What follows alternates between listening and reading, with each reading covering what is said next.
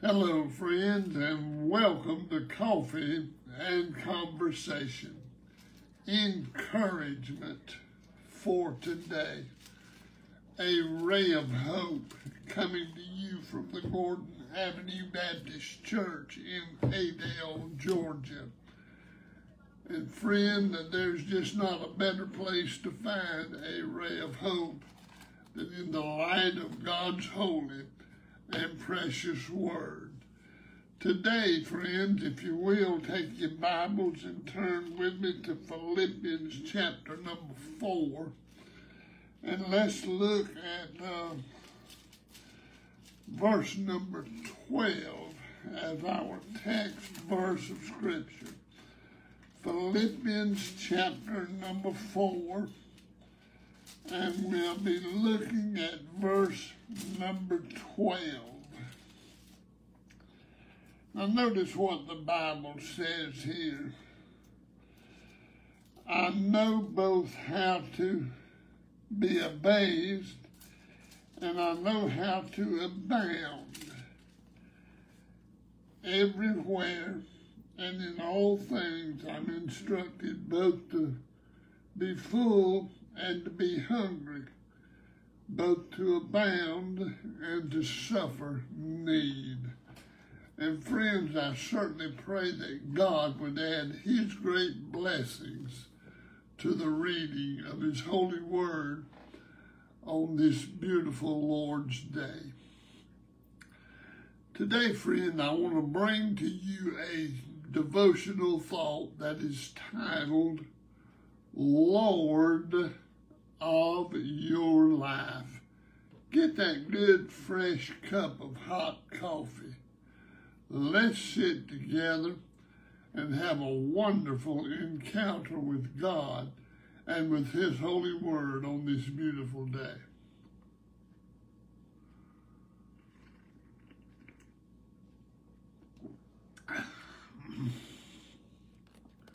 Well, amen. Friend, there's just not a better way to start a brand new day.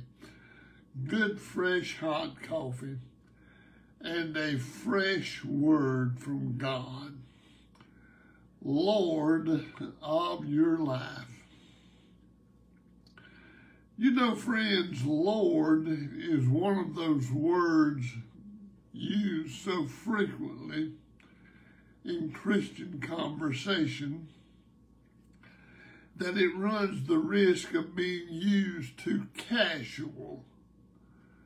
Now, the Greek word can be translated master or owner or authority.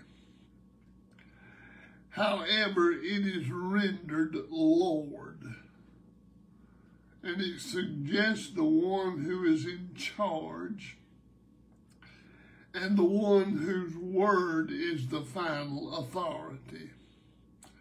If the same person who is Lord is also compassionate, loving, purposeful, and good, you have a combination that allows for total trust and contentment. Paul had to learn this in life, and I've learned as well. But in Philippians 4:12, he didn't know it at the moment of his conversion when Jesus said, for I will show how many things he must suffer for my name's sake. Paul was sent out to suffer, and suffer he did. But friend, he learned to be at peace in his circumstances when he combined Lord with loving. If a loving master sent him into a difficult circumstance, Paul realized that he could be okay with that. And listen, friend, if you know Jesus as Lord, learn to trust His direction and His plan for your life. and learn to do it day by day.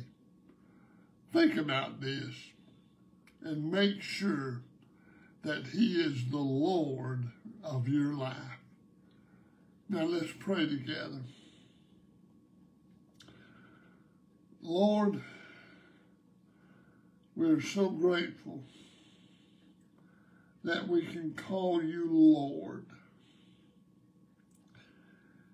And God, I've heard it said all my life that you won't put any more on us than we can bear. But the Bible doesn't really say that. The thing is, God, you won't put no more on us than you can bear. And you'll help us through anything that we face in life. Thank you for this wonderful devotion today. And thank you again that we can call you Lord in Jesus' mighty name. Amen and amen.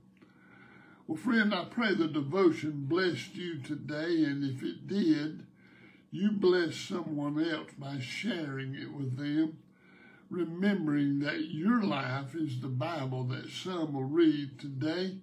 So let others see and hear Jesus in all you say and in all that you do.